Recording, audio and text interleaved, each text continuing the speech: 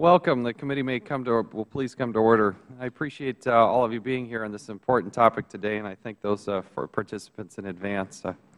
We want to welcome you to this hearing, which is entitled, "Is This Any Way to Treat Our Troops? Part 3, Transition Delays." I'd like to begin by thanking our military and intelligence community for their tireless efforts and heroism as exemplified by the events of this past weekend. The fact that Osama bin Laden is no longer the leader of al-Qaeda is a victory for the United States and those who stand against terrorism. A dark chapter in the world history is now closed, but the fight is far from over. I hope we all take time to pause in our own way and recognize the victims that have been at the hands of this tyrant, but also to thank the men and women who have served so tirelessly in the intelligence community, the military, the families that have poured their effort to fight the war on terrorism. Undoubtedly, that will continue, but we need to thank them in our own way, in our own hearts, and in our own communities. As America redoubles its efforts to defeat global terrorism, let us never forget the brave men and women of our armed forces who have brought us this far. They have sacrificed everything for us and have for generations. Since 2001, 6,014 Americans have died in operations Enduring Freedom, Iraqi Freedom, and New Dawn. Another 43,184 people have been injured during this time. In Afghanistan alone, these numbers have risen dramatically since our current President took office in 2009. You'll see some charts here on the walls. The total number of deaths has risen from 155 in 2008 to 499 in 2010. The total number of injuries has more than doubled from 2,144 in 2008 to 5,226 in the year 2010. There have been 81 deaths and 854 injuries this year alone. Some wounds are visible and others are not, but we're all acquired in the defense of our nation and serving our country. Just as our uniformed men and women took the oath of office to defend America, the Federal Government has a duty to provide care for them upon their return. Of the two, the Federal Government undeniably has the easier end of the equation, yet we struggle to get it right. This is why we're here today. Subcommittee will examine issues associated with the transition of wounded service members from the Department of Defense to the Department of Veterans Affairs. In recent years, various oversight bodies have identified significant shortcomings in the care and treatment of our veterans. These entities include the Government Accountability Office, the Independent Review Group commissioned by the Defense Secretary Gates, Inspectors General, as well as the Dole-Shalala Commission. Each has highlighted deficiencies in the administrative processing of wounded service members. A chief concern is the overly bureaucratic and lengthy disability evaluation system. The lack of seamless transition process is the source of great frustration for injured combat veterans and their families. Under the legacy disability evaluation system, often referred to as DES, service members wait an average of 540 days from the time they receive their medical evaluation from the Department of Defense to the time they receive a benefit check from the VA. Let me repeat that, 540 days. In some cases, this period is longer than the entire active duty enlistment. According to reports, there are a number of reasons for this delay. These include duplicative medical exams, poor IT infrastructure, the lack of staffing, and others. After much criticism, departments agreed to revamp the DES. In 2007, a pilot program called the Integrated Disability Evaluation System was introduced. This program aimed to consolidate programs and eliminate the gap in benefits. The goal was to reduce the 540-day process to 295 days. The average wait, according to a briefing by DOD and VA committee staff, is now 335 days. While 335 days is far more preferable than 540 days, it is still too long, and some of the old problems have yet to be resolved. GAO will describe some of those challenges here today. We appreciate them being here with us. On March 17, 2011, Defense Secretary Gates and VA Secretary Shinseki agreed to examine ways to reduce the wait time to 75 to 150 days. They also agreed to devise an interagency electronic health information record. I'm troubled it took until 2011 for these agreements to be reached. However, I do look forward to hearing from our administration witnesses about how each department plans to achieve these goals. With each new administration, there seems to be a renewed enthusiasm to address veterans' issues. And there is no doubt that the Department of Defense, the VA, and this President are well-intentioned and have veterans' best interests at heart. We must ensure that the Federal Government is working smartly at each step of the way. With the recent increases in the number of deaths and injuries in Afghanistan, we have to get this right. I look forward to hearing from our panel of witnesses about the successes and challenges they face. The subcommittee is ready to work with the departments in whatever way possible to ensure the better care of our veterans. At this time, I would like to recognize the ranking member of the full committee, Mr. Cummings, for 5 minutes. Thank you very much, Mr. Chairman, and I want to thank also our ranking member who is on his way, Mr. Tierney, for convening this hearing today. I, too, join you in saluting our troops, the CIA, and all those people involved, and certainly to the President of the United States, Mr. Obama, for what was done over the last few days with regard to Osama bin Laden. And I think it's quite appropriate, Mr. Chairman, that we sit here today addressing the issues confronting people like the Navy SEALs, people like the young people who are right now at the United States Naval Academy in my state, and I serve on their board of visitors, who go out there, do their job to protect our freedom, our rights, and protect our people. And so I salute them and all those who were involved in that successful mission. Last month, I visited Walter Reed, along with you, Mr. Chairman, in the Naval Medical Center to meet with our wounded warriors and their caregivers. We talked with an Army sergeant who lost his legs in Helmand Province in Afghanistan, an Army captain who lost both legs and several fingers in eastern Afghanistan, and a young private from the Midwest who lost a leg and was there with his mother. And these are very real costs of war. We owe our wounded warriors the very best health care when they return from the battlefield. For those of us sitting here and of those of you sitting at the witness table, it is our duty to make sure that the United States makes good on that promise. It is a very, very important promise. And I've often said that this must not be about politics. It must be about purpose. It must be about commitments that we have made to our men and women in uniform. When the Washington Post published a series of articles in 2007 detailing the appalling conditions at Walter Reed Army Medical Center, I was angry and deeply embarrassed by the poor quality of care, the terrible conditions, and the bureaucratic obstacles facing our service members and veterans. In the previous Congress, this committee has taken an active role in holding DOD and VA responsible for improving the care of our wounded warriors. Representative Tierney, to his credit, held the very first hearing on this issue in the 110th Congress. And back then, I wasn't even on his subcommittee, but I appeared with him at his first subcommittee hearing on that, at Walter Reed. And Chairman Chaffetz, by holding today's hearing, you are demonstrating your commitment to continuing our committee's bipartisan commitment to this cause. This is a situation where Republicans and Democrats must not move to common ground. We must move to higher ground. As a result of these vigorous oversight efforts, the Dole-Shalala Commission was created to assess longstanding health care and disability evaluation issues within DOD and VA. A joint DOD-VA Senior Oversight Committee was also established to implement many of the recommendations made by Dole-Shalala Commission. One of those recommendations, to improve the military's complicated and time-consuming disability evaluation system, is in the process of being fully implemented nationwide. I have one word for all of those at the witness table. We must move with all deliberate speed. Our veterans and our service people cannot wait.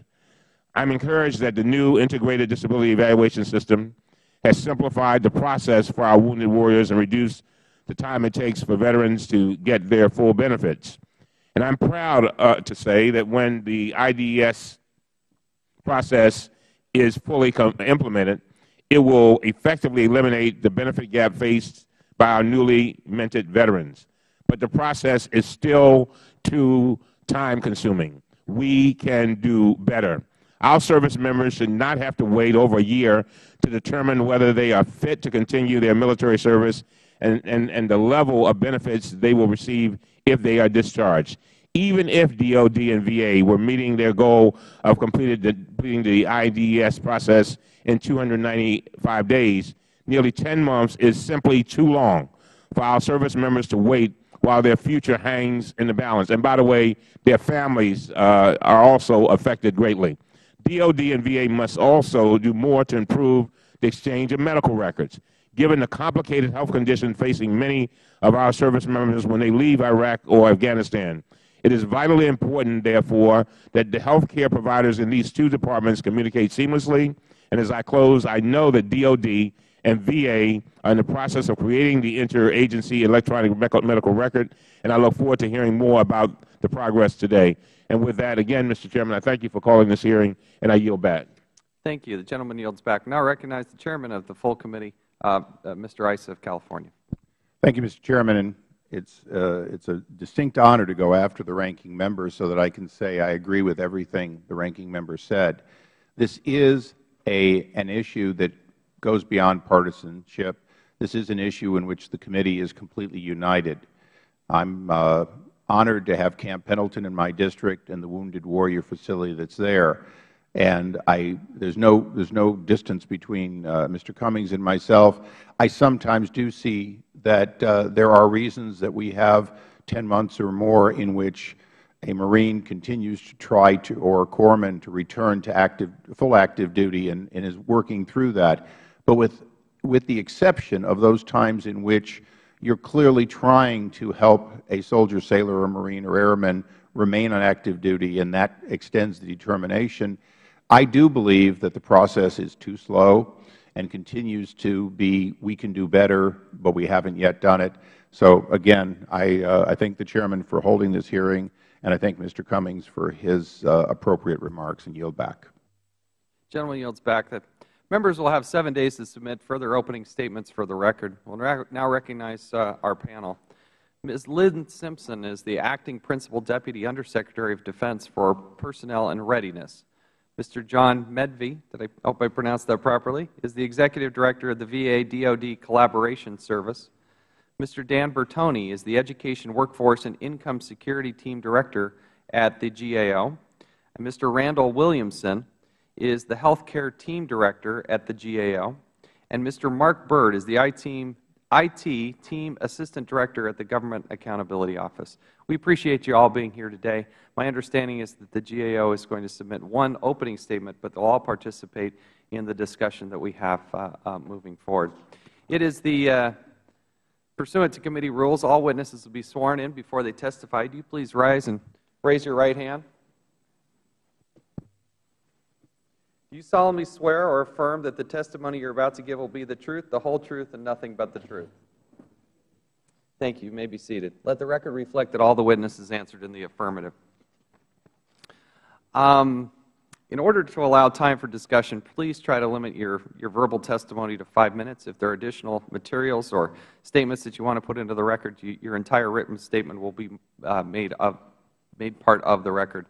I, again, want to thank you for your time, effort, your expertise, your commitment to our country. I know your hearts are all in the right places. This is a frustrating issue for the time that it has taken, but we do want to hear from each of you. So with that, we will now recognize Ms. Simpson for 5 minutes.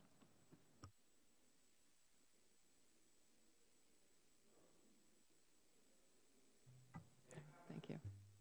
Turn them on and pull them pretty close in order to get the audio to work just right. Okay. Thank you, Mr. Chairman. Representative Chavez, Representative Tierney, members of the subcommittee, thank you very much and good morning.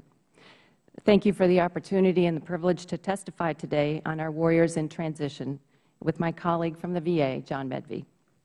Taking care of our wounded, ill, and injured service members is one of the absolute highest priorities of the Department of Defense, the service secretaries, and the military service chiefs.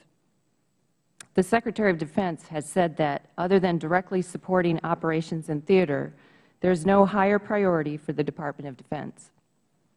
Reforming cumbersome and many times confusing bureaucratic processes is absolutely essential to ensuring our service members receive, in a timely manner, the care and benefits to which they are entitled.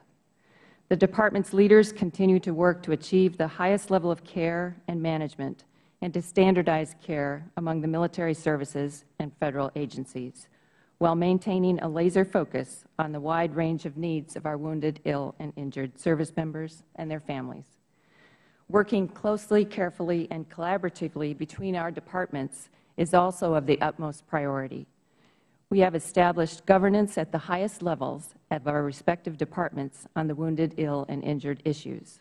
The Secretaries of the Departments of Defense and Veterans Affairs have met 3 times in the last 90 days with an increased attention on the disability evaluation system and electronic health records, and have committed also to meet quarterly to continue the dialogue to resolve these critical areas of collaboration between our departments. The Secretary of Defense had directed the establishment of the Department of Defense, Department of Veteran Affairs Senior Oversight Committee, referred to as the SOC, on May 3, 2007. It was established to ensure the recommendations from the groups that many of you referenced were integrated, implemented, and resourced.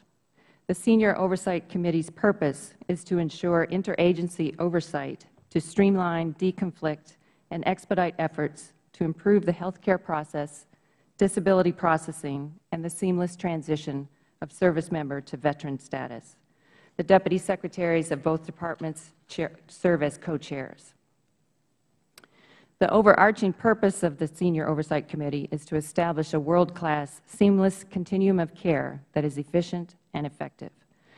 The SOC has had a lengthy record of accomplishment over its 4 years of existence in direct support of and caring for our wounded, ill, and injured. I want to offer a few of the accomplishment highlights.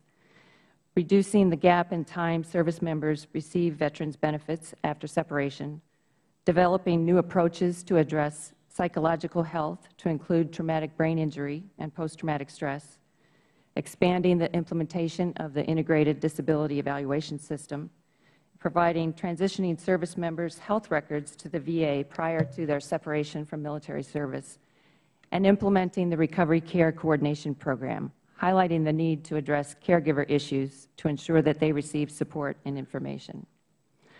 The disability evaluation system was relatively unchanged from 1949 until 2007. As a result of Secretary-level attention, public concern, and congressional interest, the Senior Oversight Committee chartered the DES pilot in November 2007. The SOC vision for this pilot was to create a service member-centric, seamless, and transparent DES administered jointly by the DoD and VA. The pilot transitioned to the integrated disability evaluation system that integrates DoD and VA DES processes so that the service member receives a single set of physical disability evaluations and disability ratings conducted and prepared by the Veterans Affairs Office, with simultaneously processing by both departments to ensure the earliest possible delivery of disability benefits. Both departments use the VA protocols for disability examination and the VA disability rating to make their respective determinations. The Department of Defense is partnering closely with the Department of Veterans Affairs as we aggressively move toward the full implementation of the IDES across all 139 continental United States and outside the continental United States by the end of this fiscal year. The IDES constitutes a major improvement over the legacy system, and both DoD and VA are fully committed to the worldwide expansion of this program.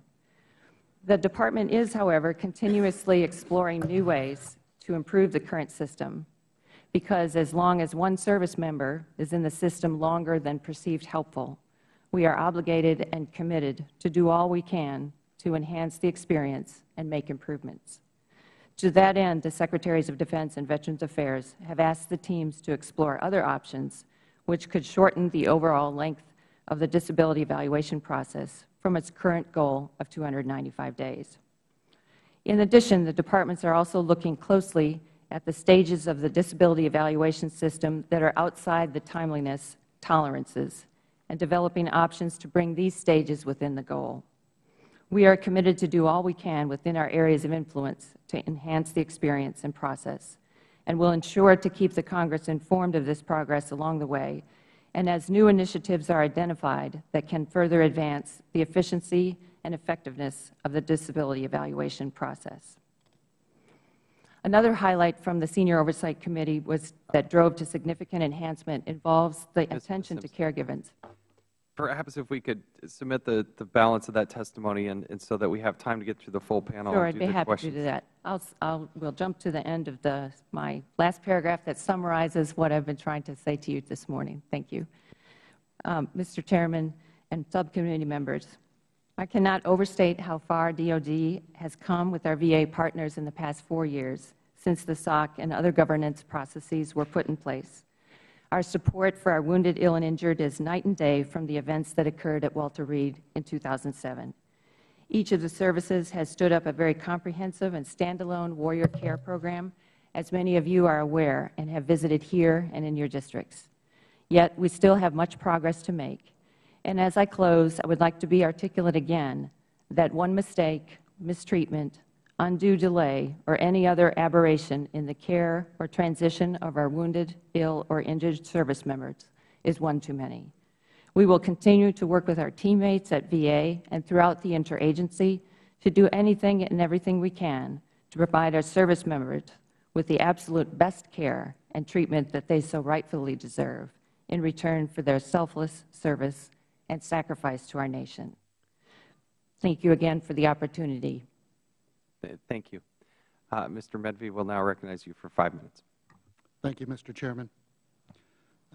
Mr. Chairman, Ranking Member Cummings, and members of the subcommittee, good morning and thank you for the opportunity to testify before you today. My name is John Medvey, Executive Director of the Department of Veterans Affairs, Department of Defense Collaboration Service for VA's Office of Policy and Planning. I am pleased to be joined by the Chief of Staff from the Undersecretary of Defense Office of Personnel and Readiness, Lynn Simpson. I would like to provide the subcommittee with an overview of collaboration between the VA and DoD to ensure a seamless transition of our wounded, ill, and injured service members from active duty to veteran status. I ask that my complete statement be included in the record. Much has been accomplished in the wake of the problems identified at the Walter Reed Army Medical Center in 2007 to improve the DoD disability process and the resulting transition to veteran status. The focus of my testimony is VA and DoD's joint efforts to make the improvements and to integrate and create an integrated disability process for service members who are being medically separated. Currently, we are in the process of implementing the integrated disability evaluation system, the process used to transition the wounded, ill, and injured who are unfit for continued service from service member to veteran.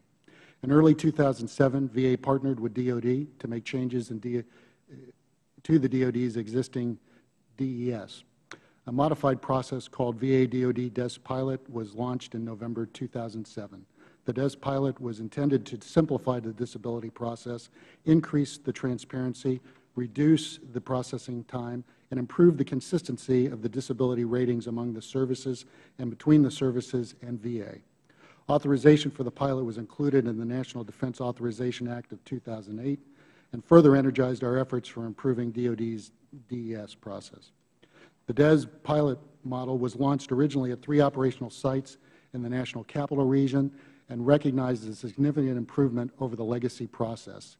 The pilot model was subsequently expanded in 2008 and 2009, ultimately covering 27 sites and 47% of the DES population when ended in March 2010. In July 2010, the co-chairs of the Senior Oversight Committee agreed to expand the pilot and rename it IDES. Senior leadership of VA, the services, and the Joint Chiefs of Staff strongly supported this plan and the need to expand the benefits of this improved DES pilot model to all service members. VA and DoD are now working together to launch IDES enterprise-wide. As a result, in October 2010, we started the transition from the existing legacy process to IDES using the pilot model process. Currently, there are 77 IDES sites operational nationwide, which includes the original 27, covering 72% of the DES population, and when fully implemented in October 2011, there will be a total of 139 sites. Through the implementation of IDES, the departments hope to create a more transparent, consistent, and expeditious disability evaluation process. We believe that through the implementation of the DES pilot, we have largely achieved that goal. To explain, in contrast to the DES legacy process, the pilot model provides a single disability examination and a single source disability rating that are used by both departments in executing their respective responsibility. This results in more consistent evaluations, faster decisions, and timely benefit delivery for those medically retired or separated.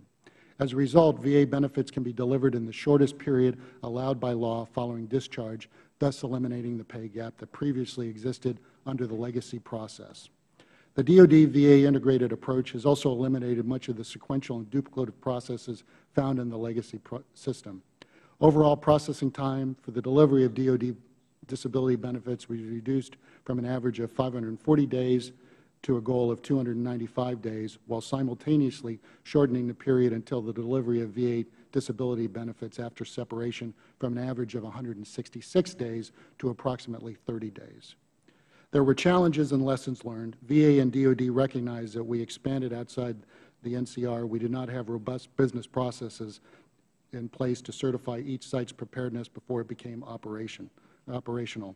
Through analysis of lessons learned and by working with Congress, we have developed initial operating capability readiness criteria that stress quality over expedience to ensure that future sites are operationally ready for IDES. Mr. Chairman, I will cut short the rest of my statement in the interest of time, and thank you again for your support of our wounded, ill, and injured service members, veterans, and their families, and opportunity to appear before you today. Thank you. Thank you. It's my understanding that that Mr. Bertoni is going to make the opening statement for the GAO. Recognized for 5 minutes. Thank you. Mr. Chairman, Ranking Member Cummings, members of the subcommittee, good morning. I'm pleased to discuss the Departments of Defense and Veterans Affairs' efforts to integrate their disability evaluation systems. I'm joined today by Randy Williamson of our health care team, who can address any questions you may have regarding VA's Federal Recovery Coordination Program, and Mark Bird of our information technology team, who can field any questions on systems integration and data sharing between the departments. Mr. Chairman, thousands of service members have been wounded or injured in Iraq and Afghanistan, and many who can't continue their military service must navigate complex disability evaluation systems in both DoD and VA. GAO and others have identified problems with these systems, including delayed decisions, duplicative processes, and confusion among service members. 2007, DoD and VA piloted an integrated disability evaluation system, or IDES, to streamline and expedite the delivery of VA benefits to service members. My statement today summarizes and updates key findings of our December 2010 report, which examined the agency's evaluation of the pilot results, key implementation challenges, and efforts to mitigate those challenges in advance of a planned worldwide rollout. In summary, in their evaluation, the departments noted that the pilot had improved service member satisfaction relative to the legacy system and met their goals for delivering VA benefits to active duty and reserve members within 295 and 305 days, respectively. Despite meeting the overall timeliness goal, not all service branches achieved the same results. Only the Army, with about 60% of all cases, met the established goals, while average processing times for the other services were substantially higher. Moreover, as caseloads have increased, processing times have also steadily worsened, and as of March 2010, active duty cases took an average of 394 days to complete. The departments have also had difficulty meeting their goal for the percentage of cases processed on time, and have since adjusted that goal downward from 80% to 50%. And over the past 6 months, the data shows that this new, lower goal has never been met for active duty cases and only rarely for Reserve and National Guard cases. DoD and VA encountered several implementation challenges with the pilot that contributed to delays. Nearly all of the sites we visited experienced staffing shortages to some degree, often due to workloads exceeding original projections. Shortages and delays were most severe at sites that had large caseload surges related to deployments. And at one location, it took over 140 days to complete the single medical exam, well in excess of the 45-day goal. We identified other issues and delays associated with the single exam, such as problems with completeness and clarity of exam summaries and disagreements between DoD and VA medical staff on some diagnoses. Pilot sites also experienced logistical challenges, such as incorporating VA staff into military facilities and housing service members awaiting a decision. As DoD and VA proceed with rapid expansion worldwide, they are taking steps to address several challenges. This includes increasing exam and case management personnel via additional hiring, staff reallocations, and contracting, requiring more thorough assessments of site readiness and contingency plans for addressing caseload surges, and making changes to improve the quality of exam summaries. While these initiatives are promising, we have recommended that DoD and VA take steps to ensure sites have enough military physicians to handle projected workloads, as well as available housing and operational capacity to absorb service members. It is also critical that the departments proactively assess and mitigate delays associated with diagnostic differences and insufficient exam summaries, and going forward, develop a robust data collection monitoring mechanism to identify and address local-level challenges, such as sudden staffing shortages. In conclusion, the IDES shows promise for expediting the delivery of VA benefits to service members. However, we have identified significant challenges that require careful attention. While the steps taken to date may mitigate these challenges, the current deployment schedule remains ambitious in light of substantial unresolved issues and evidence of steadily worsening processing times. Thus, it is unclear whether actions taken will sufficiently timely support worldwide implementation. Timeframes aside, the ultimate success or failure of IDES will depend on DoD and VA's ability to quickly and effectively address resource needs, make adjustments, and resolve challenges as they arise, not only at initiation, but on an ongoing basis.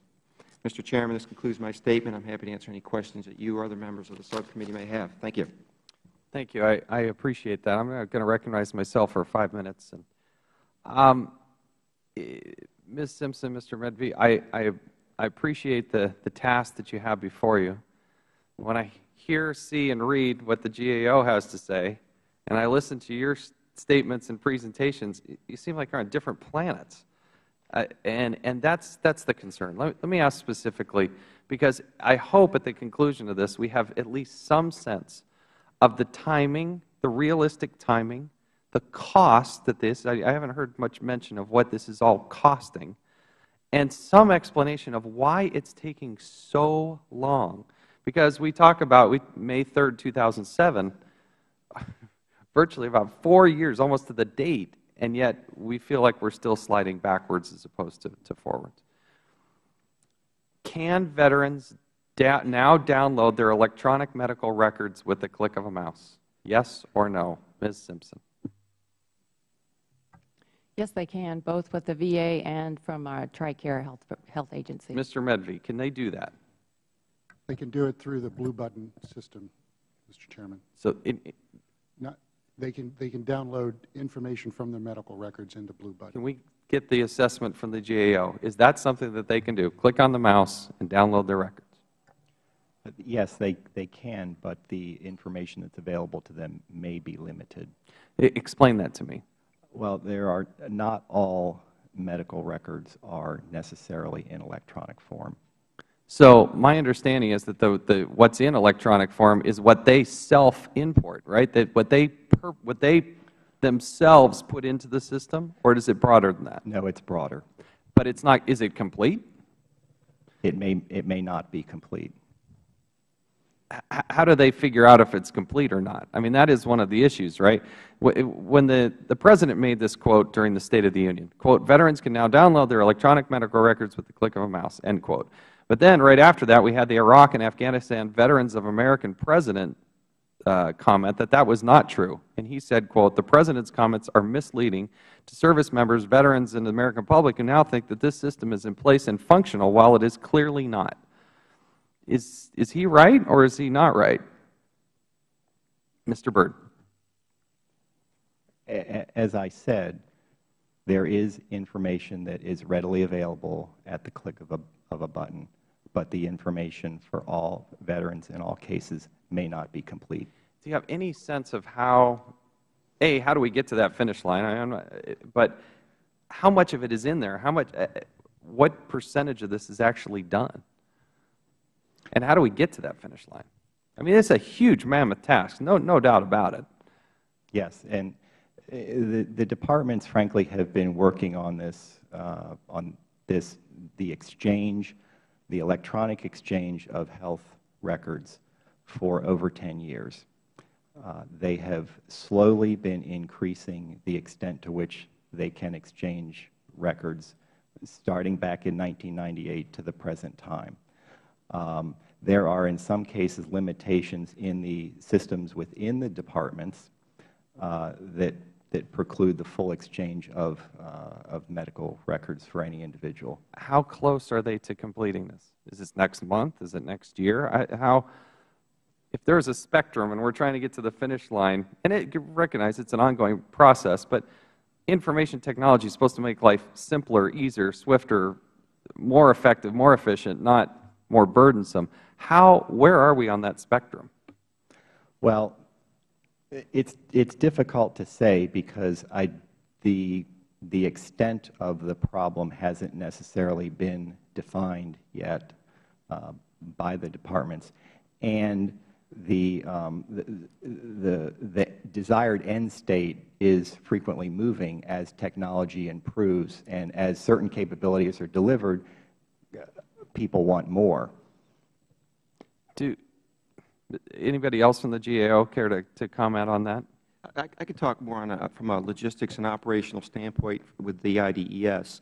The larger macro issue of data sharing between DOD and VA affects not only, well, primarily folks who've left the services and are in the world and need to get their records, and it's very difficult. In terms of the IDES, that's pretty much a self-contained unit. You've got VA staff, you've got DOD staff in these medical treatment facilities, and the problem they have is their individual systems haven't been integrated sufficiently on site. So we have workarounds, we have manual processes, we have multiple computers on individuals' desks to sort of access multiple sites.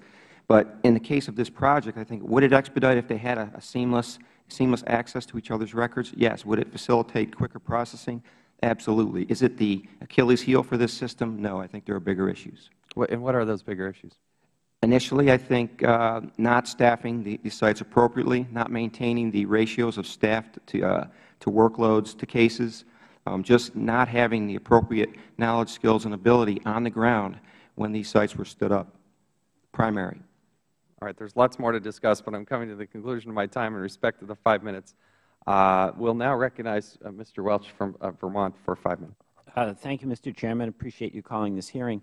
Mr. Williamson, I want to thank you for conducting that GAO study, which I and others had requested after that Washington Post series of articles. Can you outline, I missed your opening statement, so I apologize. You don't have to recover answers that you've already given. But can you please share how the findings of that study can help this committee on how we can move forward in making the transition from DOD to the VA more streamlined for our soldiers? The study we completed on March 23rd was on the Federal Recovery Coordination Program. And as you may know, that is a program for the most severely, catastrophically injured, ill, and wounded service members. In the process of that, we've obviously looked at a variety of other programs. As you know, each of the services has their own Wounded Warrior program, and in addition to the the Federal Recovery Coordination Program, which is administered by VA, there is a Recovery Coordination Program administered by DOD as well. And so there are a lot of organizations that are involved in terms of care coordination and case management. Some of the IT issues in terms of coordination, just to kind of follow on what the Chairman was talking about, there are, it's very important because of the overlap that occurs between all the programs, the Wounded Warrior programs that are now ongoing. It's very important that these programs coordinate with one another. And right now, the Recovery Coordination Program has a comprehensive transition plan, and the FRP also has that. So it's important that if they're not talking to one another or can't communicate with one another, they have problems. We had a situation where I'm not going to have a lot of time. Okay. So what I think would be helpful is what are, on the basis of your study, what are the 1, 2, 3 types of recommendations that you might have. The recommendations deal with proper identification of potential enrollees. Right now, they need to do a better job of identifying the people who are severely wounded, and that is an issue because there's no good database of severely wounded people. Number two, determining the number of staff and the workload ratio so that we don't overload. And three, where to place the people. All right. Thank you. Let me ask Ms. Simpson and Mr. Medvey a question. When the Vermont Guard returned, and we had our largest Guard deployment since the Second World War, over 200 were kept on medical hold with the DOD and not able to return home to their family to begin that reintegration process. And the question is, how can members of the National Guard and Reserve have access to the high quality of care that is provided by the Department of Defense without losing the opportunity to get the benefits of receiving that care closer to home? And that's particularly a challenge for our members of the Guard, who are, many of them, living in very rural and remote areas. And I'll start with you, Ms. Simpson. Thank you, Mr. Welsh. I think the issues that you highlighted for the Guard are of utmost priority to both departments. And because of the unique nature of the Guard being part of a community, it is more difficult to get services to them. However, that being said, there's been an increased emphasis to ensure that they not only have the benefits and care from these transition units, but also making an outreach to the community. The Army in particular has done a good job trying to reach back to the communities on behalf of the Guard and Reserve community. There's more to be done, obviously, because the Guard and Reserve community is one of our highest priorities, as they have, some of their statistics are not as good as some of the others. So we are working on that exact issue. Okay. Thank you. Mr. Medvey. Congressman, thank you for the question. As Ms. Simpson said, we're looking at the specific issues surrounding Guard and Reserve, and when they return from a deployment, DOD has them. As we look at somebody that may be unfit, we are working through those specific issues of getting them through the IDS program and looking for ways that we can do this treatment much closer to the home base to ensure that we've got the requisite staff that can handle that influx. Thank you.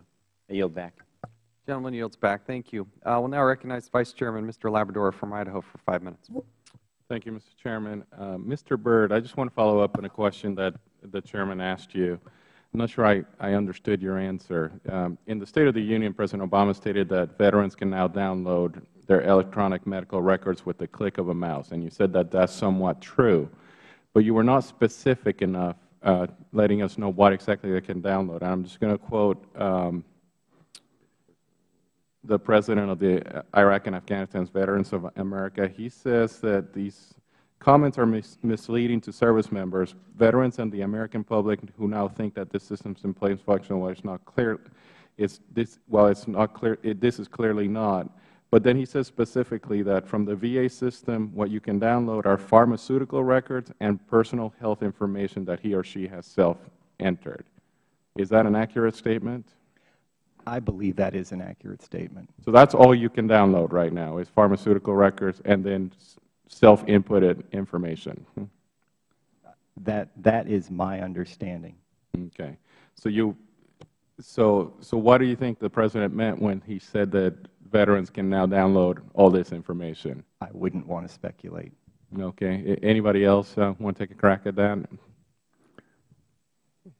Okay.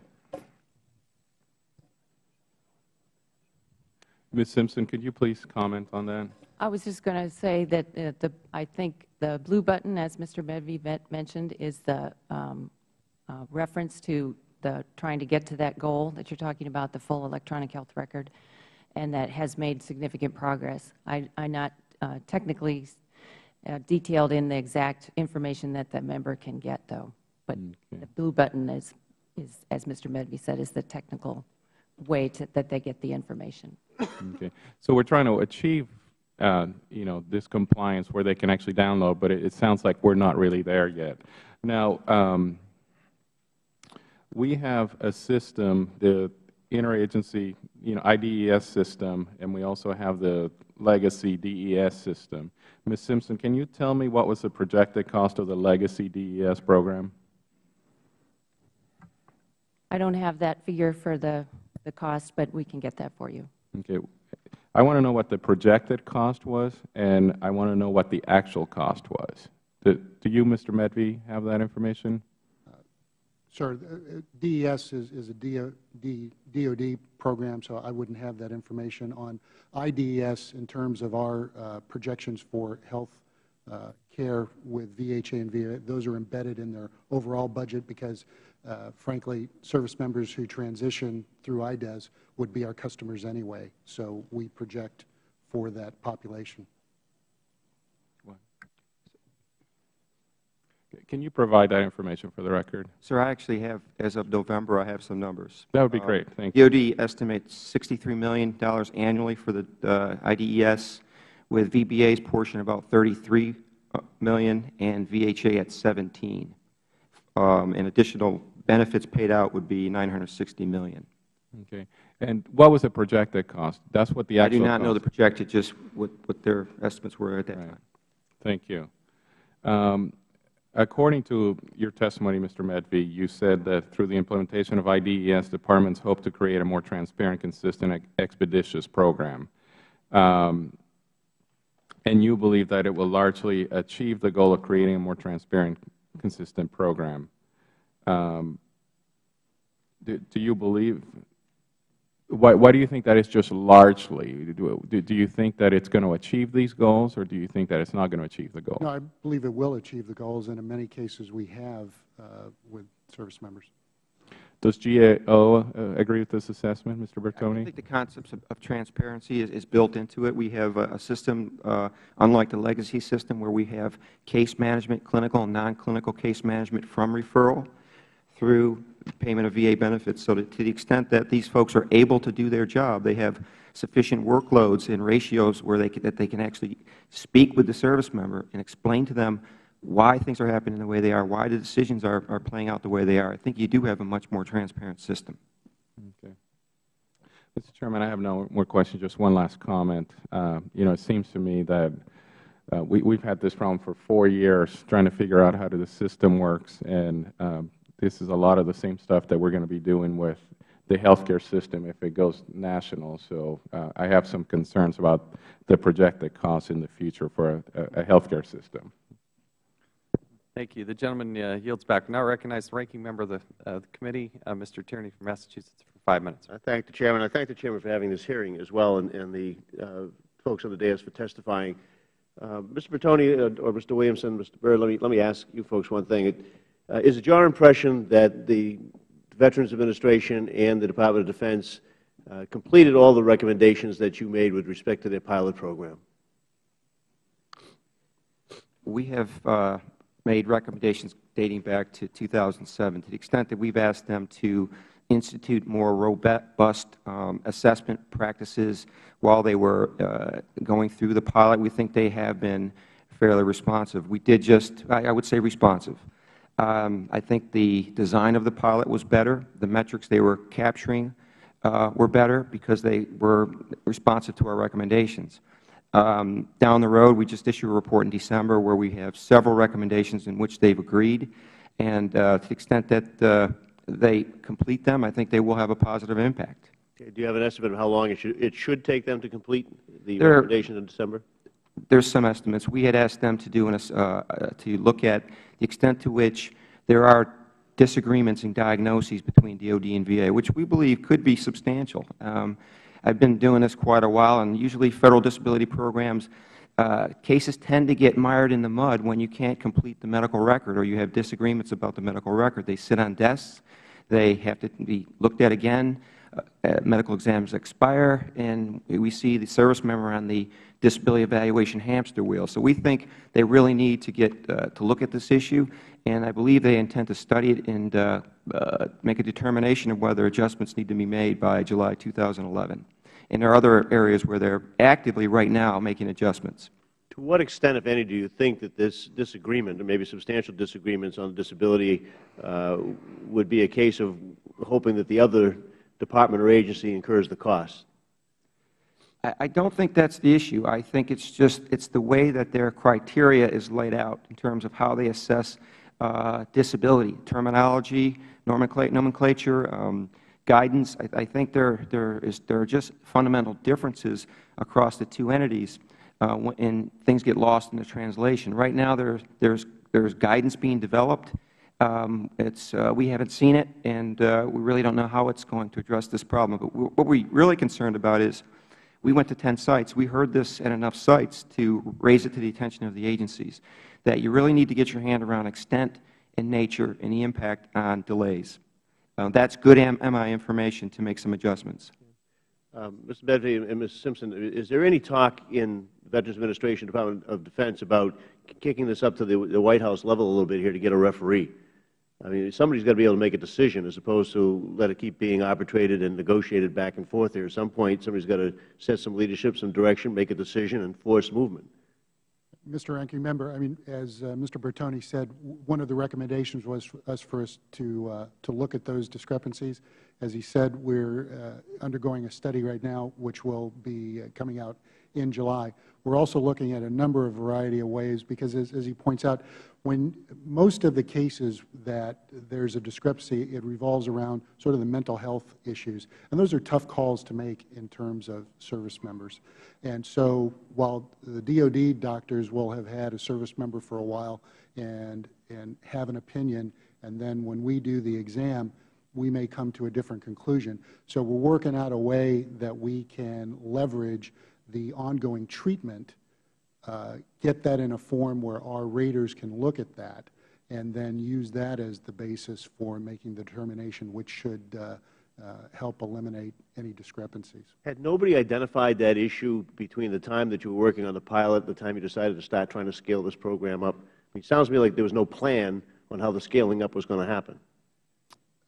Mr. Wright, I can't answer that question. I wasn't there during the pilot phase of it. I know, a number of these issues, you're dealing with individual cases.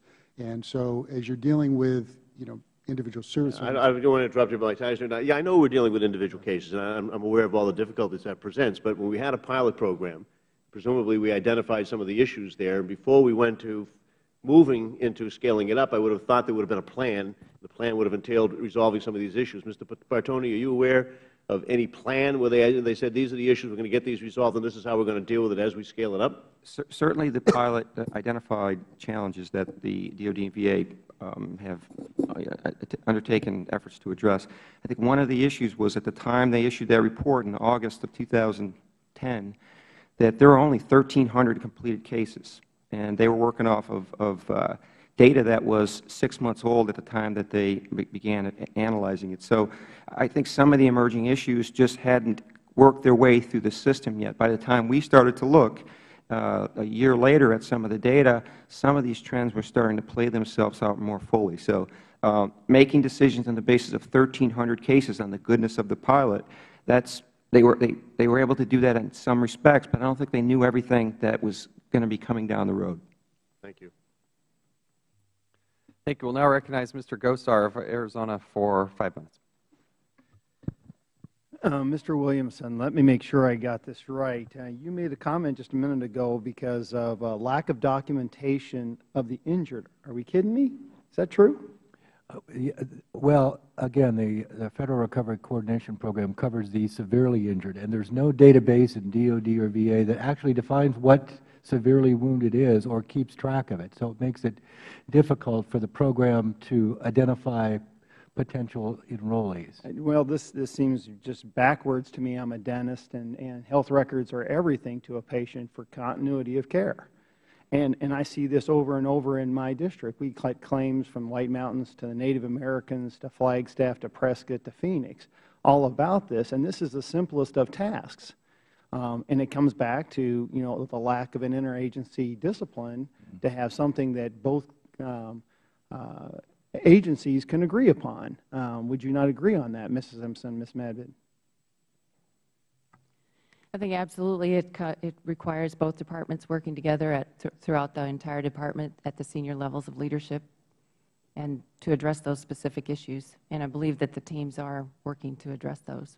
Wasn't there a meeting on May 2nd, and what was the follow-up on that? Can you give us some details? I was not present at the meeting. We're in the process of documenting the next steps, and for both the issues of the electronic health record and the disability evaluation system and the way forward.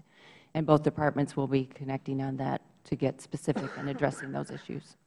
I find a real disconnect. I'm sorry, but you know, these are people's lives, and having gone over to Walter Reed to see the severely injured, to see even some of the folks that are looking at problems with post-traumatic syndrome type aspects, folks, it's that easy, and it seems like we're just studying this over and over and over again, going nowhere. And I mean, it's a common theme throughout our whole, my whole district, which is laden with veterans and our military supporters. And this is unacceptable, just absolutely unacceptable, because the whole system is now in place and as a problem. It's interfering with the treatment of our soldiers. Would you not agree? Access to data and information absolutely is critical to being able to address issues. I agree. And why aren't we prioritizing that record? I mean, this is no different. I'm not going to give you any solace, because in the private sector, we're not given that leeway. And I don't see we should be giving you any more leeway because of what's impounding here. And not to have documentation upon severely wounded people that are coming back here, that's the minimum standard, folks. That's a minimum standard. What you're giving us is unacceptable results. Absolutely unacceptable results. Not knowing what came about on May 2nd, what's your, Ms. Simpson, where would you go with this? I mean, you're in a position of making a comment and putting your weight behind an idea. Where would you like to see this go?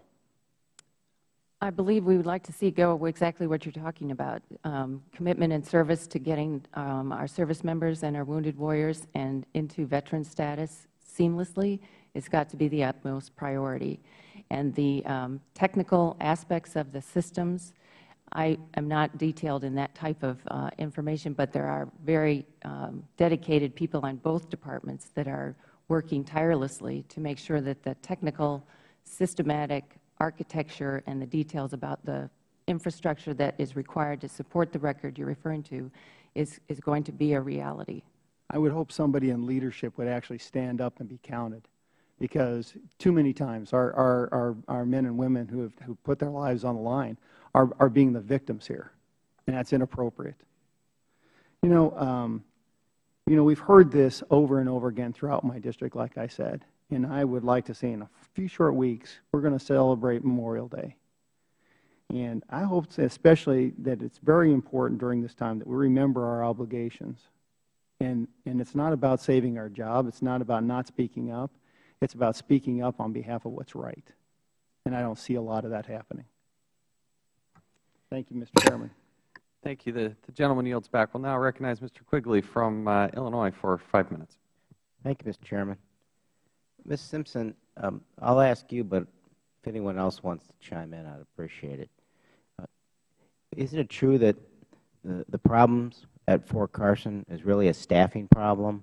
And are you concerned that this is not just Fort Carson, but these systemic shortages could lead to these same delays across the entire system? I think an element of the issues at Fort Carson was the staffing issues, and one of the actual lessons learned from the disability, from the pilot, the first pilot, was in fact having accountability and a thorough assessment of making sure that all aspects of the requirements to integrate the systems was in place before going live. So the teams now are going around to the different sites and looking at best practices. Not every site has the severity of issues as identified in Fort Carson, but to address that, we're looking at the other sites to incorporate the lessons learned there and getting more specific in the metrics that are consistent across all the sites. Well, then, how much of it is the staffing issue there, and what's the danger of it spreading? I mean, how do you break it down? Is it the analysis you're doing now to try to answer that question? If you don't mind, Congressman, one of the things that we learned in terms of as we move forward with IDS is we had not instituted a process that brought together the teams before they stood up in their respective sites and applied a rigorous methodology of making sure they understood what they were getting into as they were going to implement. We started that back in September with the first iteration, where we brought them all together. We sat them as groups. We had them do a site assessment, and then from that site assessment, it went through a murder board where people looked at their analysis. And after that analysis, they developed their draft implementation plan. So they got a good sense of where they were from a requirements standpoint in terms of what they needed for staffing, and then developed their plan, and it had to be certified by 2 senior executives, one from DOD, one from VA, for each local site. And that again, I think, is building on the recommendations that the GAO made. As part of that, they also had to develop contingency plans should there be an influx of how they would handle additional cases coming into the system. So I think what happened at Fort Carson, we did learn that lesson. We've embedded it and institutionalized it in our going forward plan for rolling it out for the rest of the fiscal year. I can't help, Mr. Chairman. My frustration here is I'm flashing back to my academic days in public policy. I feel like I'm getting an answer that would be suitable for a public administration class. In layman's terms, the essence of the problem, how much of it is staffing, how much of it is we just screwed up and didn't know how to do this the right way? So I think at the beginning we didn't have as good a plan as we needed. We did not apply the leadership from the local level up, and we have now turned that around to where the Chief of Staff of the Department of Veterans Affairs and the Vice Chief of Staff of the Army have quarterly VTCs with the Army IDES sites to hold each site and both department personnel accountable for that. We're examining the staffing as part of that process, and if there's a requirement to add more staff, we're doing it. I respect how difficult this is. I really do. I guess I don't understand how it can crop up. It sounds like the first day on the job, doing this for a long time. What changed to make it all of a sudden a problem that you had to uncover?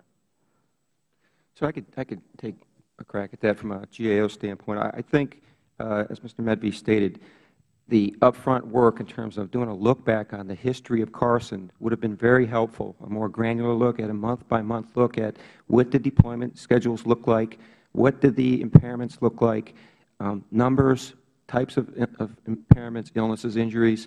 Then you can build your knowledge, skills, and abilities around that. In the case of Carson, there was a large shortage in specialty medical exams.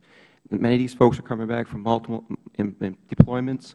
The science says when you go through multiple deployments, more likely to have PTSD and other mental impairments to deal with. So if you know the history of the site, you can build your staffing model around that and be ready for surges. And if that was not done, we think it's being done better now. And if it's possible to continue. Thank you, Mr. Chairman.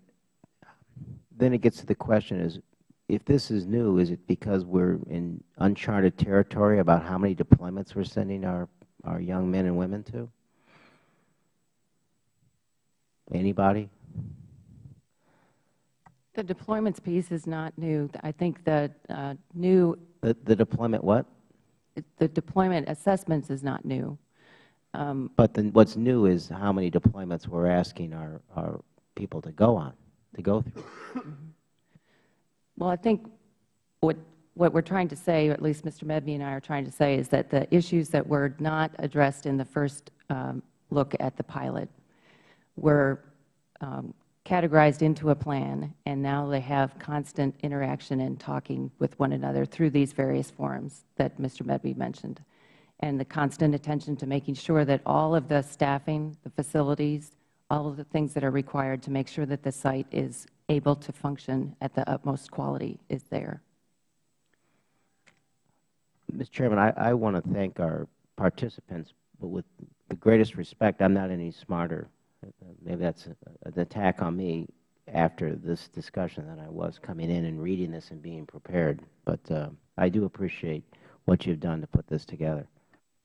Thank you. Gentleman yields back. We'll now recognize the gentleman from Texas, Mr. Farenthold, for 5 minutes. Thank you very much. I never cease to be amazed at the inability of the Federal Government to create what seems to me to be a relatively simple computer system that works. I'm stunned by it. So I want to take a step back and just kind of look at what's actually involved in doing this. We had a comment, I think it was Mr. Medvey, that we had some staffing issues. Are the staffing issues doctors, or the staffing issues data input clerks? Where's the staffing problem? That's my first question. In terms of IDS, what we needed to understand was what the requirement was at each site based on their specific requirements. So it was a combination of ensuring that we had the amount of medical professionals who could do the examinations, that we had the requisite number of VA military service coordinators to handle the cases, and then correspondingly the DOD had the number of physical evaluation board liaison officers. Okay. Well, here's my concern on this. I actually have a little bit of experience in this. When I had a computer company before I came to Congress, and we were approached by a chain of 5 minor emergency centers that wanted to do an electronic medical record system, online and web-based. We did that with 5 people in 4 months. Now, I realize you all have a whole lot bigger scale, but it doesn't seem like it's a whole lot different project with maybe the addition of some workflows. You got a doctor in the military that sees them. They dictate the report, or they enter it into the computer themselves.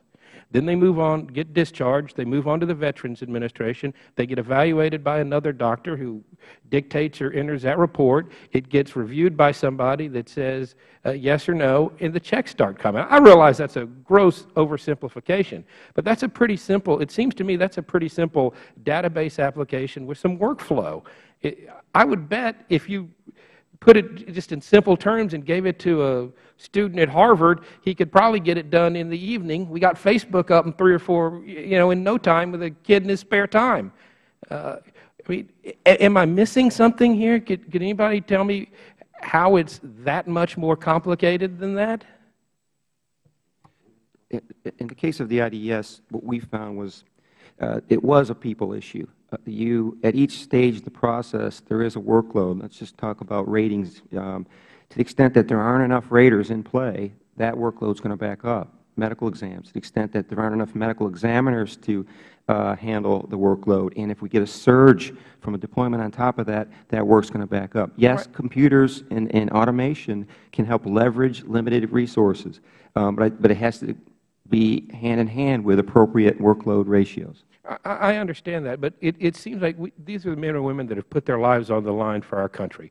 There's no way they're going to get discharged from the military before they see a doctor. That doctor ought to be able to make an initial assessment, and you all ought to trust your brother agency that that's a good initial assessment so they can get the money that they deserve to take care of their family as soon as they get out. And then y'all can take as long as you want to do the second evaluation and say no. We've created too many steps and too much red tape to get that done.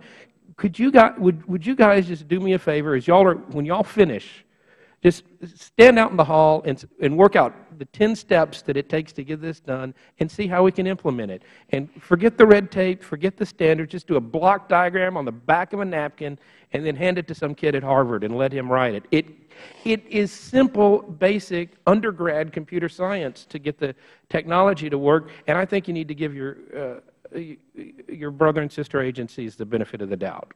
So I apologize for preaching more than I ask questions, but I'm just appalled at the amount of time and the disservice we are doing to the men and women who have sacrificed life and limb for this country. Thank you very much. I yield back. Thank you. The gentleman yields back. I will now recognize the ranking member of the full committee, Mr. Cummings, Maryland, for 5 minutes. Thank you very much, Mr. Chairman. Let me go back to what I said in my opening statement. Mr. Tierney, I complimented you for back in 2007 grabbing a hold of this issue, and I was telling them about how we were at Walter Reed and what we saw back then. And we have seen some improvement. But one of the things I'm most concerned about is that I think that we may be accepting a normal that is simply inappropriate. And I don't know that we are dealing with what the President talks about on other issues, and that is the urgency of now. According to DOD and VA, under the original pilot program, the departments were able to meet their goals of reducing the average disability evaluation processing time for an active duty military below 295 days and reducing the average processing time for reservists to under 305 days. However, according to GAO, the average case processing time has steadily increased. Let me say that this is simply unacceptable. I am very concerned about the rapid increase in the average processing time to complete the IDS system. They are now well above the initial goals of 295 and 305 days. It appears as if DOD and VA are unable to replicate the success of the pilot program as the IDES program has expanded to additional sites. Mr. Medvey, can you explain why this is the case? Congressman, we have noticed an increase. That's why, as Secretary Shinseki looks at this, he feels very strongly that this is a leadership issue from the lowest level up to the top. And that's why we've instituted reviews at all levels to understand what each site is facing in terms of challenges, what resources they might need, how we can get those resources to them, if there are people that need to be added, or if there's equipment that needs to be sent there. As I stated before, we have now instituted very senior leader sessions between the VA and the Army to examine each one of these sites in detail. And so when can we expect an answer with regard to the results of what you're talking about? You know, we went out to Walter Reed, and I cannot get this man off of my mind. We went and we saw a gentleman, and I feel emotional just talking about it, where he had both of his legs blown off, and one of them was cut so high up to about the waist, they basically had nothing to strap it onto. And when I see people like that, and we talk about how much we love our veterans, how much we love our service members, we applaud what was just done by our Navy SEALs and those brave men and women who did resolve the issue the last few days. And then it seems like, you know, suddenly we're talking about we're going to meet, we're going to meet, we're going to meet. At some point, somebody's got to say, wait a minute, these people are suffering now, not yesterday, now. They've done their job. And so this constant thing of let's talk, that's fine. But when I see numbers increasing, that's a problem. I mean, it seemed like alarm bells should go off everywhere. And I think that's why Mr. Chaffetz, Mr. Tierney are so concerned, and all of us are concerned about these issues. And I'm just wondering if we're all getting it. And so to constantly say this, you know, we're looking at it at the highest levels, this is the question. Can you tell us when the chairman can bring you back before us with some answers to the questions that you just raised? You know, why is this happening, how it's happening, how do we deal with it? so that we can get on with it, because I think, you know what I fear? I fear in 6 months we'll be saying the same stuff, and more people will have suffered. So can you give us a date by which, and Mr. Chairman, it's just something that I think we need to do, that have you all come back and give us some real answers and show us some progress? Can you do that for us? Mr. Chairman, I don't know if I can give you an exact date. I know that as we move out to 6 months. How about 6 months? How about 3? Mr. Chairman, we will come back anytime we're invited to. No, you're not listening to me. What I'm asking you to do is give us. I don't want us to have a hearing, and then we come back and hear the same stuff. So if you tell me 3 months, I would suggest the chairman, and he'll do what he chooses. I understand that, Mr. Chairman. I'll give you 3.5 if you say 3. If you say 2, I'll say 2.5. But we got to have answers, and we got to act on this with the urgency of now. So how long will it take to get those questions answered that you just asked? All I can tell you, Mr. Chairman, is that we are holding people accountable now to meet those standards, and we're working towards getting to each of those sites to meet the standards. Mr. Chairman, I thank you for your indulgence. I just think, Mr. Chairman, if you don't mind, and Mr. Ranking Member, I really think we have to set some deadlines. Because other than that, we'll be hearing this over and over and over again, and I just hope that we can do that in a bipartisan way where we can get to the bottom of this. The gentleman yield. The Chairman, allow me to make a statement on that. Thank you. Look, I think we're maybe yelling at the wrong people here on that. When we had the hearing out at Walter Reed, when this thing first broke, we wanted to hold the people at the top accountable, not necessarily the people who are out there slugging away every day trying to get these things done and taking the heat on that. We had the hearing in March of 2007. The Army Surgeon General, who was the top Army officer responsible for the failures out there, resigned. That was followed by the commander of Walter Reed, the Army Secretary. They resigned. And in July of 2007, the Secretary of Veterans Affairs. I suggest, Mr. Chairman, at the next hearing, we don't keep pestering this group of people who are out there working, trying to take orders or anything like that. We kick it up a notch, and we have some accountability for the people that are supposed to be. So, we found out the Surgeon General lived across from Walter Reed.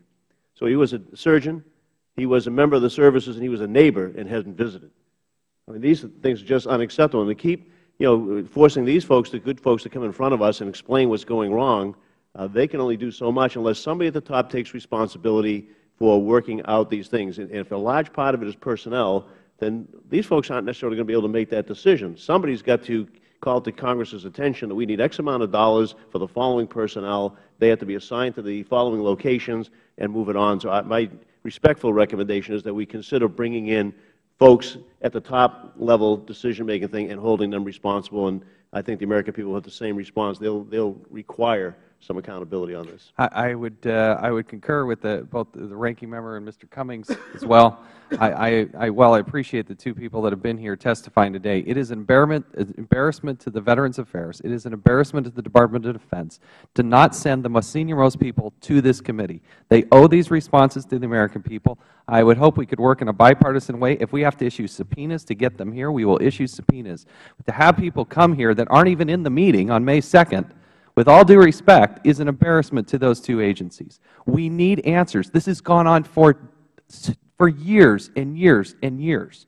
And no longer will this committee put up with the tolerance of just saying, well, we're putting together and we're having meetings. It's not acceptable. It is absolutely not acceptable. We'll work together in a bipartisan way to make that happen. And I totally concur with the comments that were just made here. We'd now like to recognize a member of our full committee, Ms. Burkle from New York. She's also the chairman of the Veterans Affairs Subcommittee on Health, and we'll recognize her for a very lenient 5 minutes. Thank you. Thank you very much, Mr. Chairman, and thank you for allowing me to participate in this hearing this morning. I come here as the chairman of the Subcommittee on Health for Veteran Affairs, and I sit here this morning appalled at what I'm hearing. And as was echoed by my colleagues, we can't hold you accountable, but we can hold the Veterans Administration and DOD. This is shameful. This is absolutely shameful. Our men and women provide and protect us, And the very least we can do is when they come home, we can provide them with the services and the health care that they need.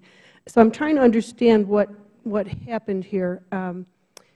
In 2007, we identified problems, and then were there parallel systems, and now as of March, there will be an integrated system? Is that, am I understanding that correctly? Well, I think we had what we term the legacy disability evaluation system, which the DOD used to put a service member through who was going to be determined unfit. And then they were separated from the service. At that point then, they filed a claim with the VA. So they had a medical examination under DOD. They were separated. They came to the VA, and they went through another medical examination in order to get a rating.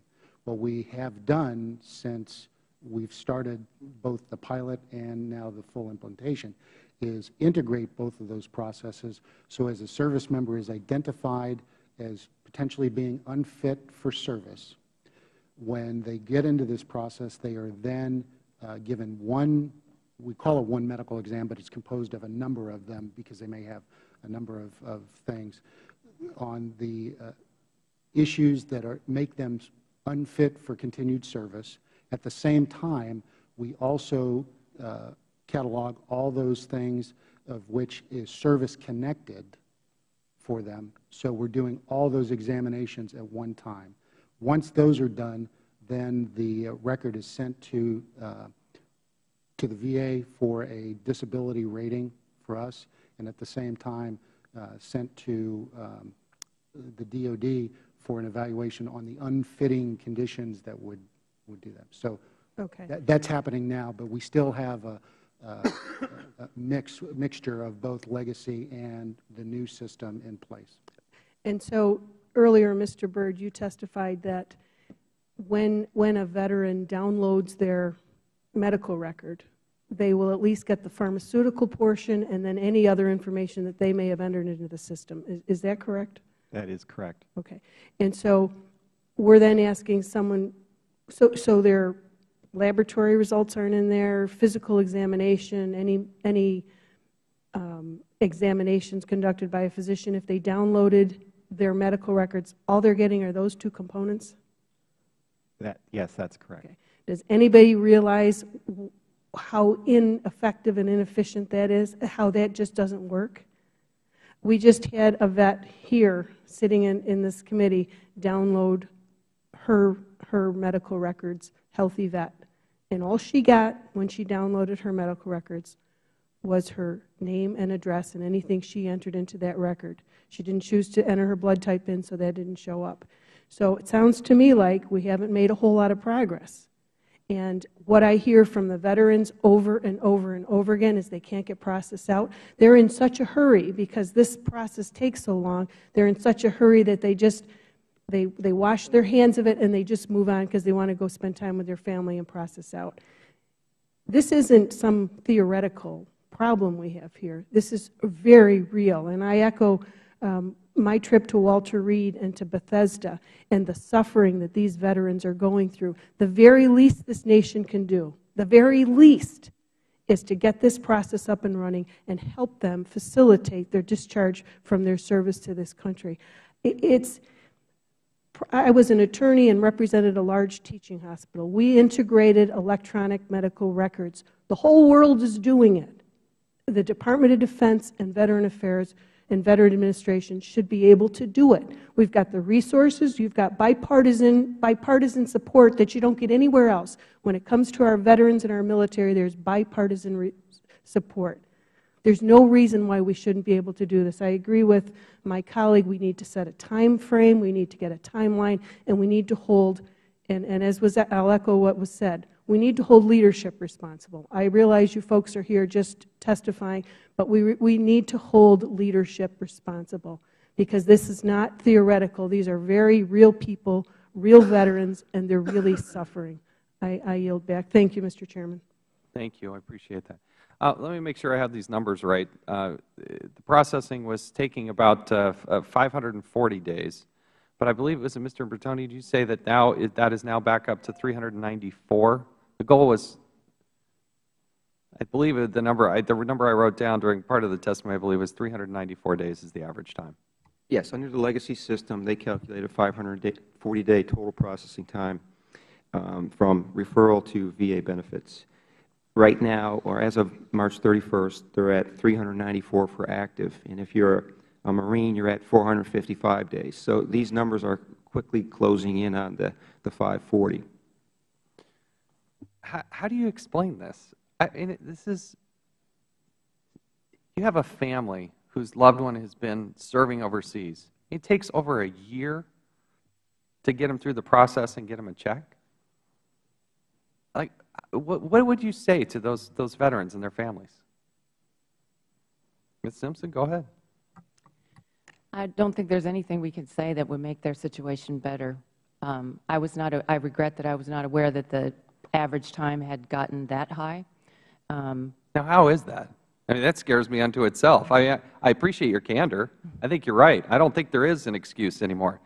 These reports that came out in 2004 and then in 2007, and then we're going to have a meeting. And I realize you're in the hot seat, and it's much bigger and broader than just you, but you can understand why we're so infuriated.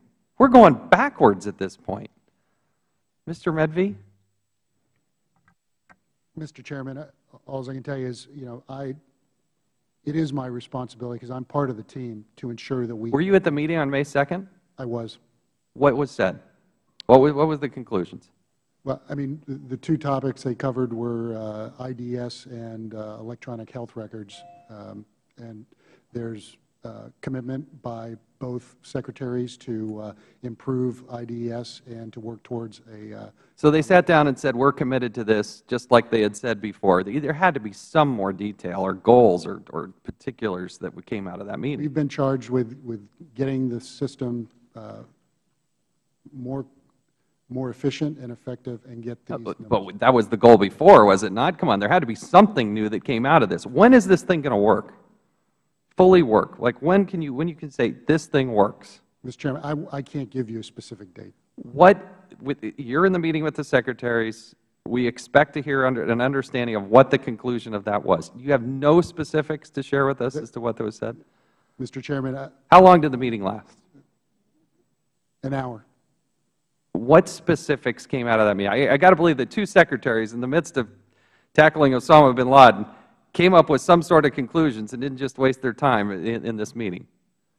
Mr. Chairman, we're working towards getting this system for IDS as good as we can get it. That's the commitment, and we're— Now, one of the goals that the secretaries put out is that they wanted to reduce the waiting time to 75 to 150 days. How in the world did they come up with that? We're still over a year, and the number is sliding backwards. How did they come to that conclusion?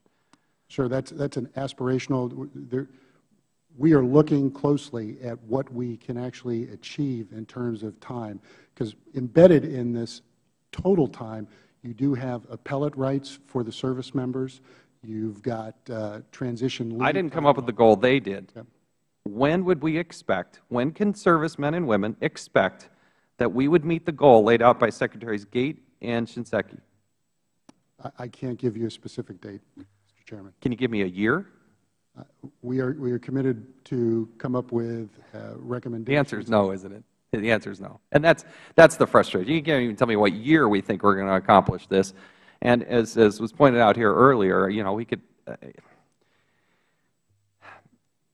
I am beyond words to understand why this is taking so long. We were chatting, and maybe one of the things we should do is, what if we went back and just photocopied the records and put them on 3x5 cards? Would that speed up the process at this point?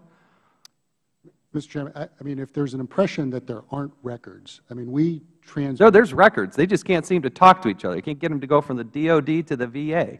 Well, we do have, when a service member transitions out to veteran standards, their electronic versions of what they have in their medical records are sent to a data warehouse that the VA can access if you apply for.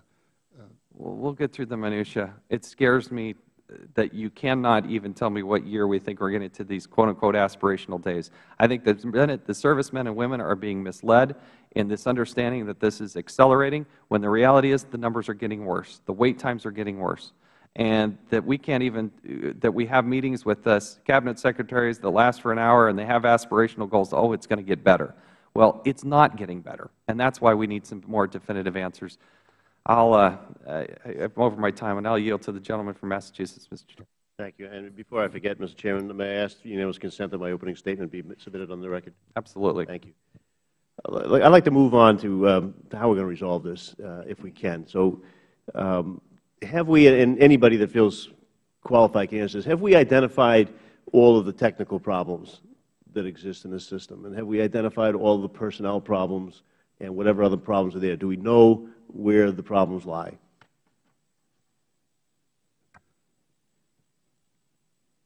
We have identified those areas resource-wise, facility-wise, and all that we examine prior to any site going into the new process. We've actually held up sites because they either didn't have the right number of personnel or the right number of facilities because they weren't ready. So, yes, I think we've got— You think we know what the challenges are, and if we solve those challenges, we'll be doing better? I think as we're moving forward with implementation, we're holding people to those standards, and we're not moving them into it until they're ready. So is there a plan for each of those areas, and how you're going to go about solving the technology problems, how you're going to go about solving the personnel problems, whatever? Is there a large plan on that, overlying plan?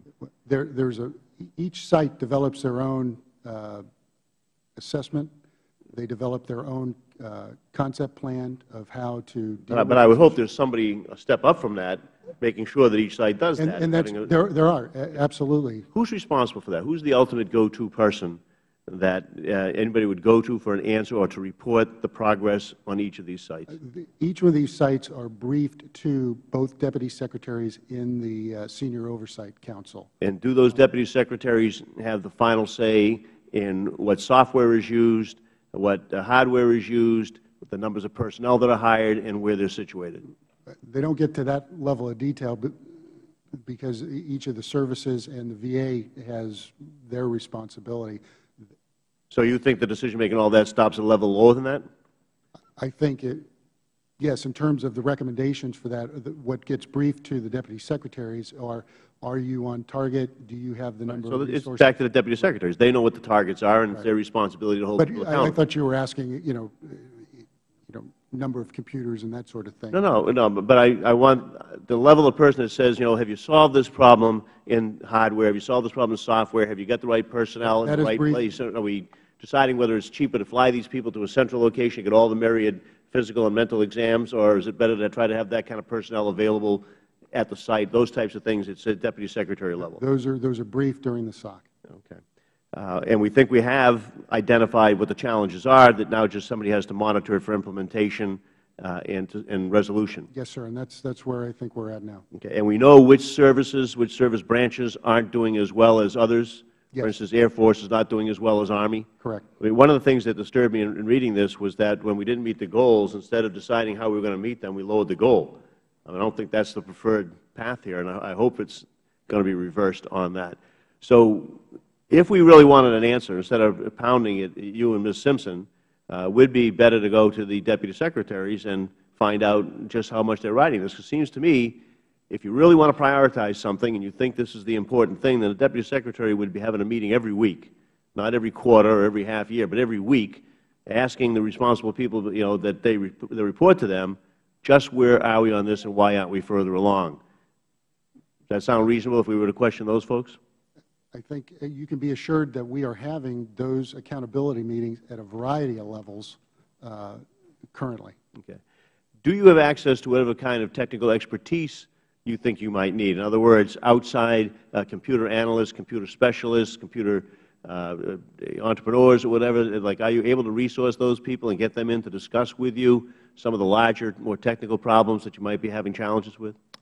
I can't speak for our IT people, but I mean, we've set up work groups to look at the technical challenges for the existing IT systems we've got supporting this to see where we can improve it. And those support groups go outside of just what we have in the Department of Defense and the VA. We use other people as well. I would assume so.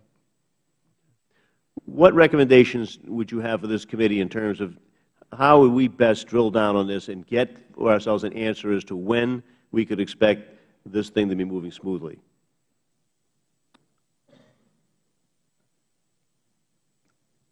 All I can tell you, Mr. Ranking Member, is that we are committed to implementing this through the rest of the FY. As you know, each case takes a number of times, so in terms of getting more data, the sites we're bringing online now are at least, even if we hit our goal, 295 days down the line until we have any data in order to see if they're on target or off target with terms of the whole process.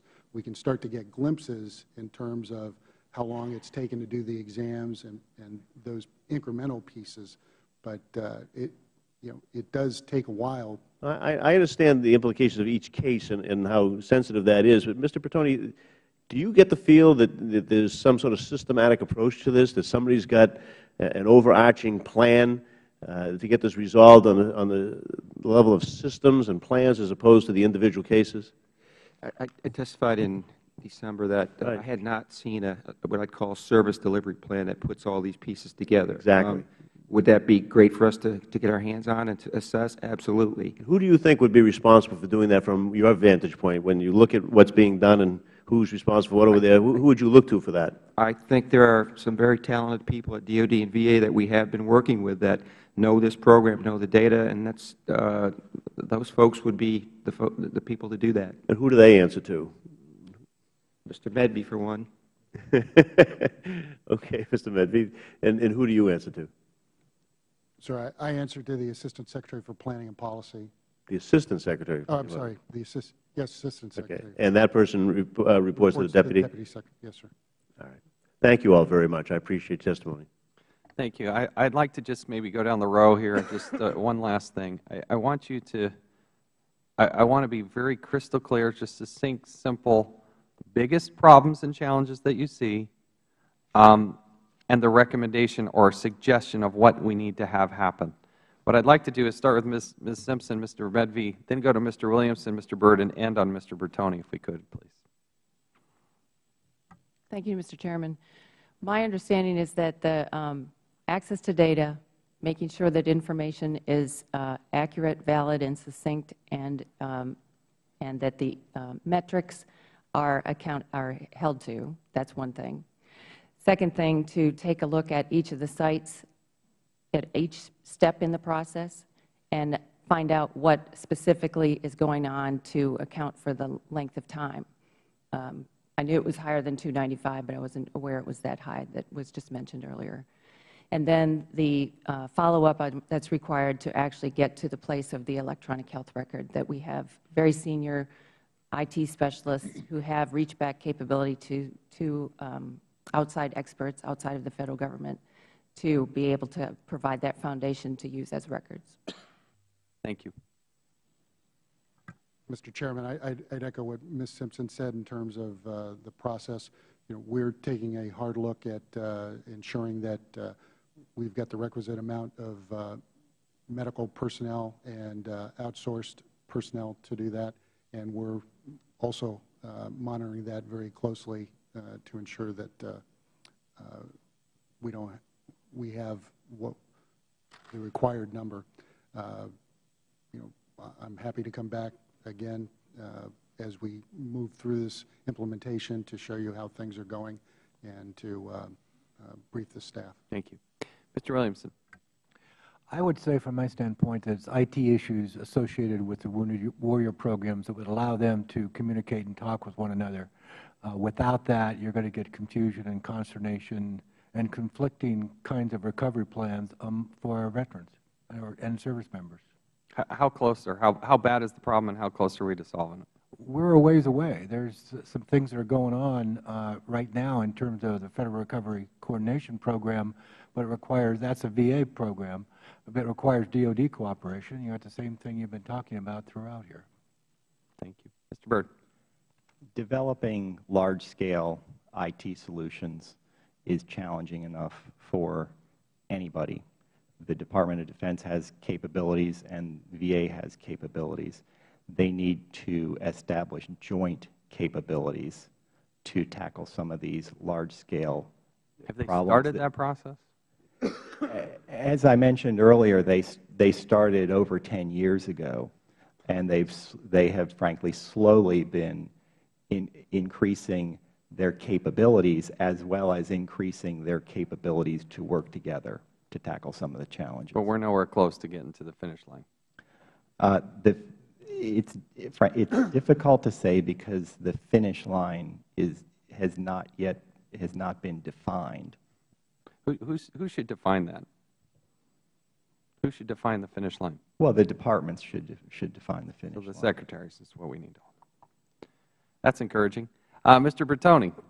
I think over the last several years we've identified specific challenges I think that have impacted this program negatively. And to DOD and VA's credit, I think they've tried to get in front of many of those, in particular the issue of standing up sites, readiness, look-backs, making sure that down the road they're going to have appropriate staff in play.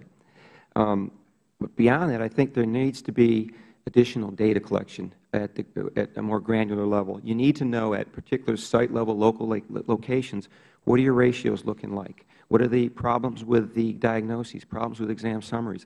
Those are the things you need to know that are bogging the system down. And right now, that capability is not there. So that's something that we definitely would see them do more granular data analysis and collection and monitoring so they can make the adjustments. In this way, you can get in front of problems. You don't have to wait until you're 295 days down the road to say, we've got a problem with ratings. We've got a problem with exam summaries.